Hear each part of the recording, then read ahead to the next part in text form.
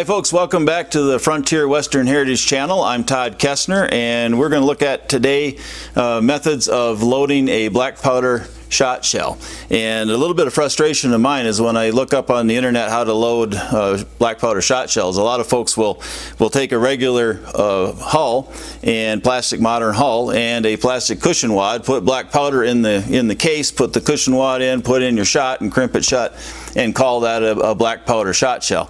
And in reality, I guess that works. There's a couple of problems with it. One is it's not authentic, and that kind of bugs me because I'm kind of in the history of this thing, and I'd rather have a more authentic cartridge. The second thing is black powder burns really hot, and when it burns that hot, it doesn't take long at all to start putting plastic down the barrel.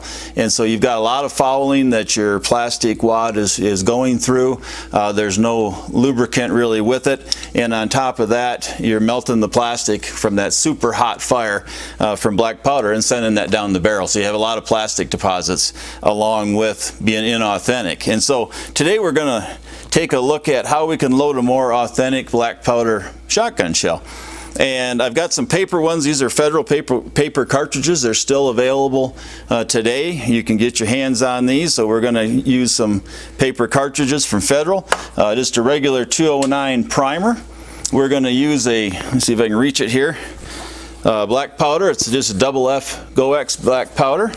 And over the powder, I've got an over powder wad that comes from an old box of Winchester wads. This has been through the ringer, but the wads are perfectly good. Thankfully, I have a friend who used to own an antique store, so I've got a lot of the original wads that would have been used in the days of the paper cartridges. So we'll put an over powder wad, and then I've got a half-inch cushion wad, and again, these are Winchester cushion wads from just before plastic cartridges, so they're not necessarily from the 1800s, but it's the same kind of method. So I've got the cushion wads that go on top of the over powder wad, and then we're going to put in shot, and then I've got the over shot wad, and we'll crimp this with an antique shotgun crimper.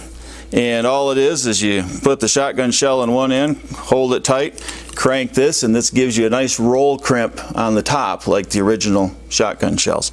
So we're going to use a little bit of old equipment, a little bit of new equipment, and in the end we'll have ourselves a real authentic looking shot shell that's paper and looks much more like they would have had in the Old West period.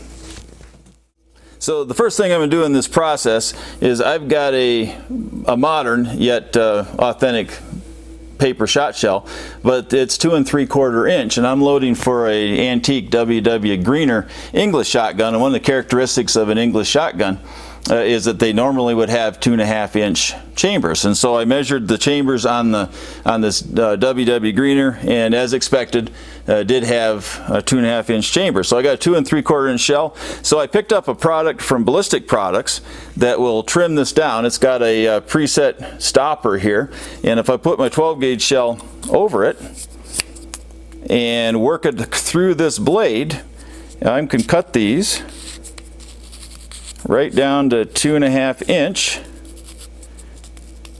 and have a shot shell then that's going to work in my W.W. Greener English shotgun. So that was the first step. I wanted to get these shortened a little bit. It does a couple of things for us. One is it gets it to the right length. The other nice thing is the star crimp had been on these, was used on these paper shells, and it cuts off the star crimp. So now I've got a nice crisp edge to start this process with and start reloading this shotgun shell. Alright, so the first step I'm going to do here is I'm going to deprime this thing.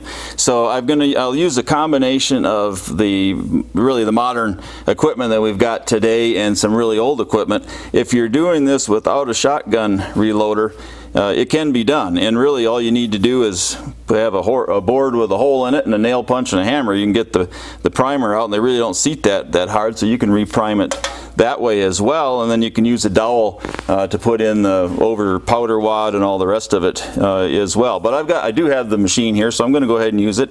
So we're going to go ahead and pop out our old primer and our 2.5 inch shell. I'm going to size it just because I've got the sizer there just in case, and I'm going to put in a new primer. So I've got a new 209 primer, inside of this shell, which is actually overkill. So when you think about authenticity and reality, I've got a couple old shells. They would just use a regular rifle primer back in the black powder days. And the reason being that black powder is a lot easier to ignite. You just needed a spark with a flintlock for a couple hundred years to ignite black powder.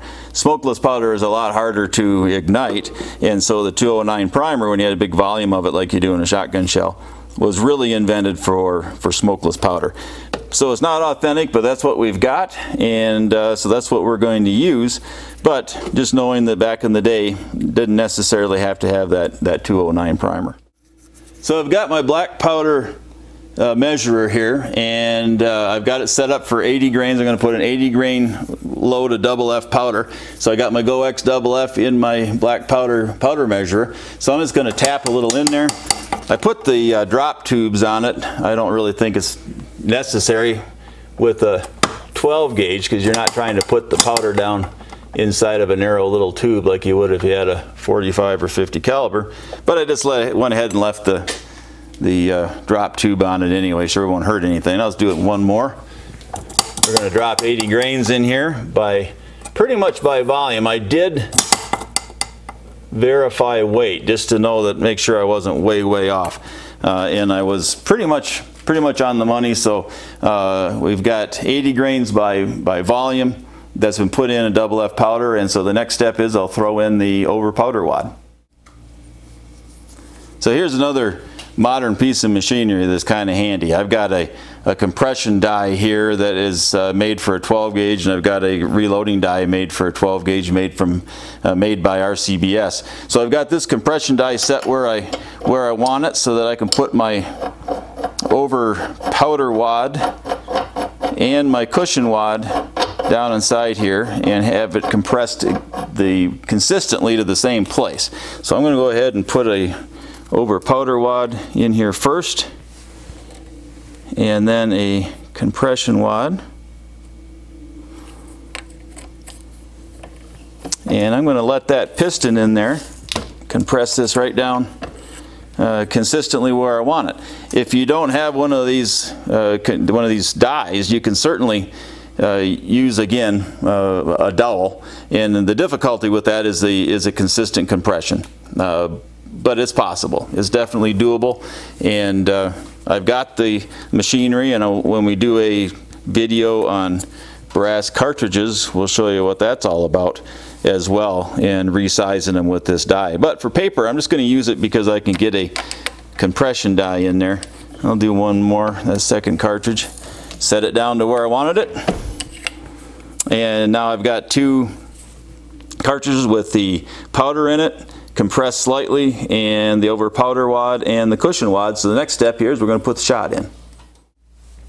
Well, we've got our 12 gauge shell that has black powder, 80 grains double F black powder. We've got our over shot wad. We've got our cushion wad in there as well. So I'm going to drop in 1 1/8 ounce of number 6 shot. I'm going to work on some number 6 shot shells today.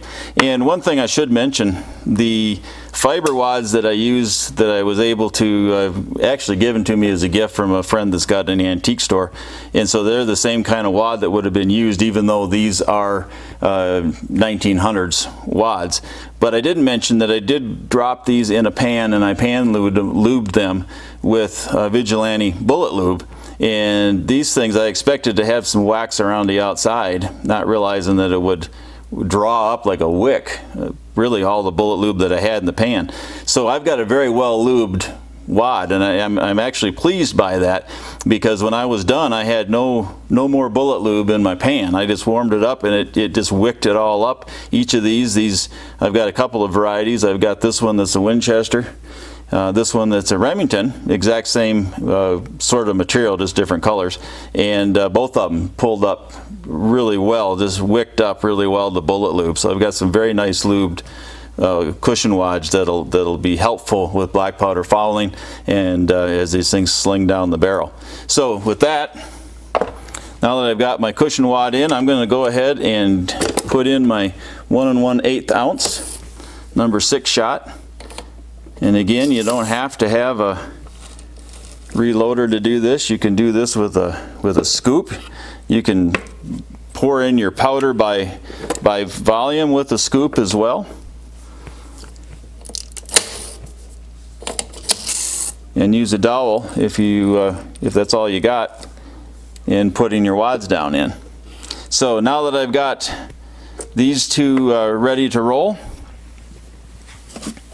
I'm going to do the last step. I'm going to pull out a couple more of the overshot wads here.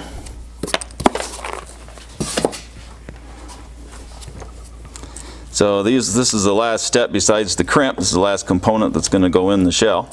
So I'll put these over the top, and then we will move to our antique crimping piece and get a crimp on these things, and we'll have ourselves some 12 gauge authentically made black powder shotgun shells. So I've got all my components in here. I've got my overshot wad, so I'm going to put it in this antique roll crimper, and you just turn the handle, push the shot shell in, pull it back out again, and we've got a roll crimped 12 gauge shotgun shell. I'm going to do my other one, set that in,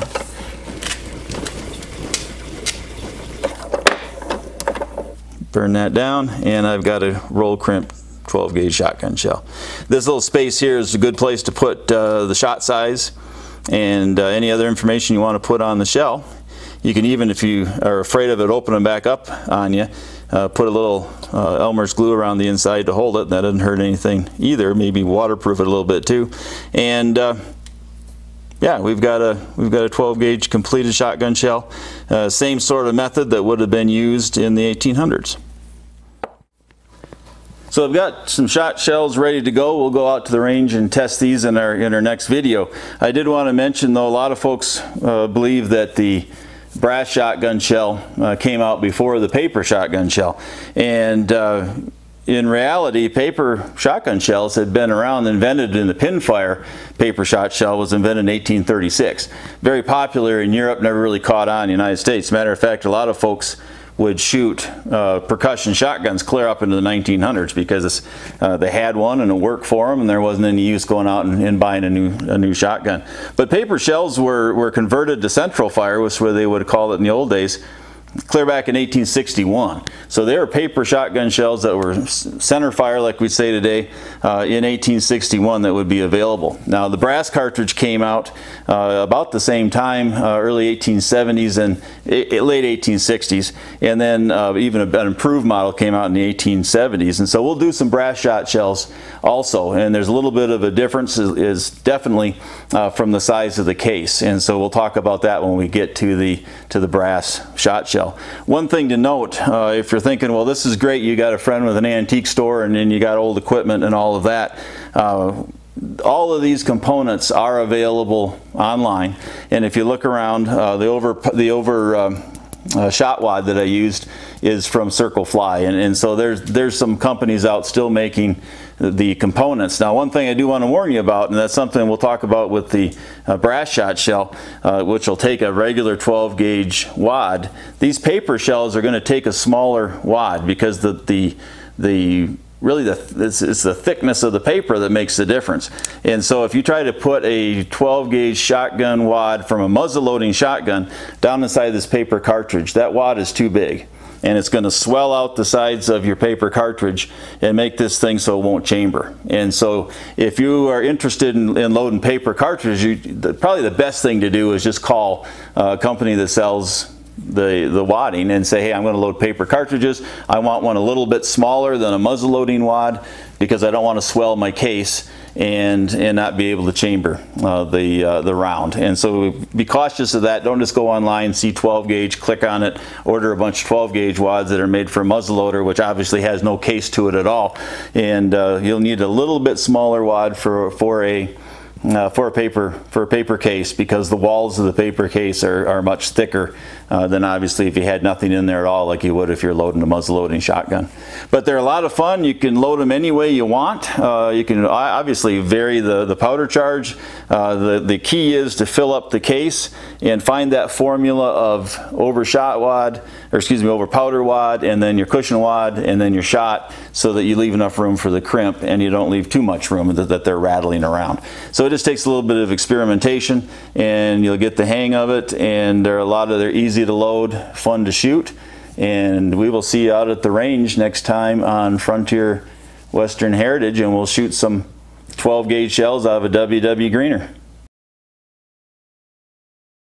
There's really nothing wrong with it other than you're going to shoot. Start her over, would you? New plastic shot shell casing, and then a cushion wad. Jeez. I started it over. So. And if I put this on and let the spring clamp down on the blade and move this around,